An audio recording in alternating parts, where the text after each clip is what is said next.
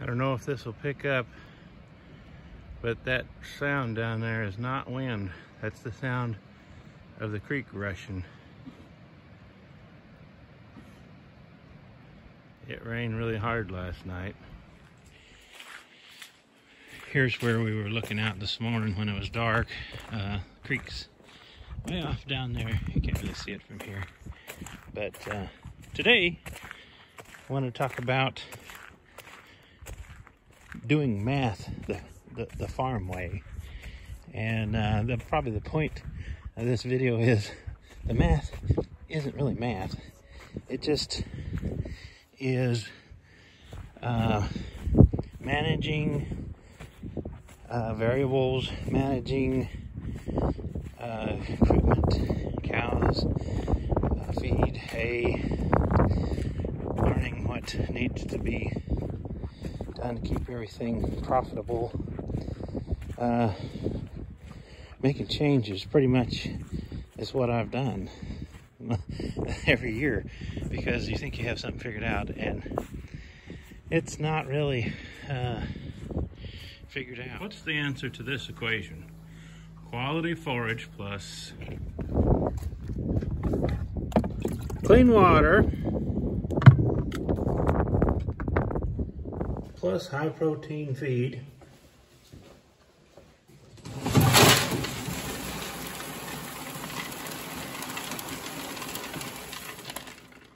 equals high quality milk that's wholesome, delicious, and marketable. So the name of the game in the dairy industry is get as much milk in the milk tank as you can before the truck comes again. And the math behind that is dependent upon one more variable that I did not include in this equation. We're missing something. We need some algebra experts. Hey kids, what am I missing? I need milk. I've got clean water, I've got quality forage, and I've got grain in the barn. What am I missing? That's easy, Dad. 51. 51. 51? You know, in algebra, you can't just do it in your head. You have to show your work.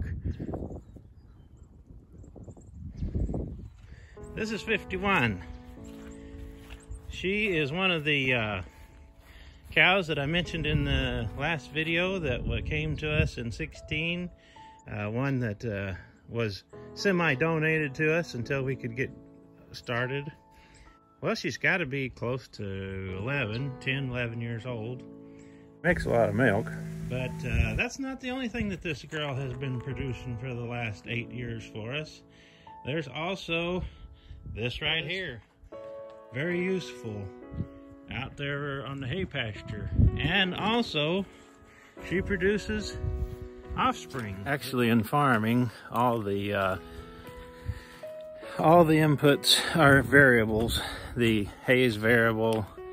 The feed is not as variable, but it does vary, and the cows are all variable. So that's why farming can be so difficult, because it's a lot of variables. Weather.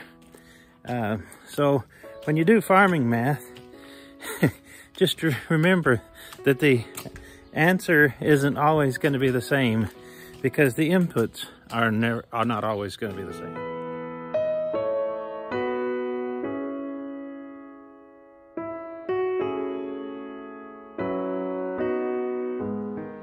So she made 28 pounds. So today's video ended up a little clunky. That's probably because I put way too much thought into it. What I really wanted to get down to was cows don't make milk. Grass doesn't make milk. Feed doesn't make milk. Clean water doesn't make milk. None of this works unless the Lord makes it work. You can tell me how things work and explain the science and the villi and the rumination and the dry matter intake. You can explain all that to me, but you cannot explain to me how a cow can take green grass, brown feed, make delicious white, creamy, frothy milk. That's just a miracle. That's all that is. That's the unknown equation, is that the Lord actually keeps all of this together, and he sustains it day by day to give us a way to produce income for our family. But if not figure the Lord into it, figure his providence and his continual upholding of all things, then the equation just doesn't work. And we take it for granted daily that all these things just happen, and they don't. They're all little miracles, and we should try to remember that.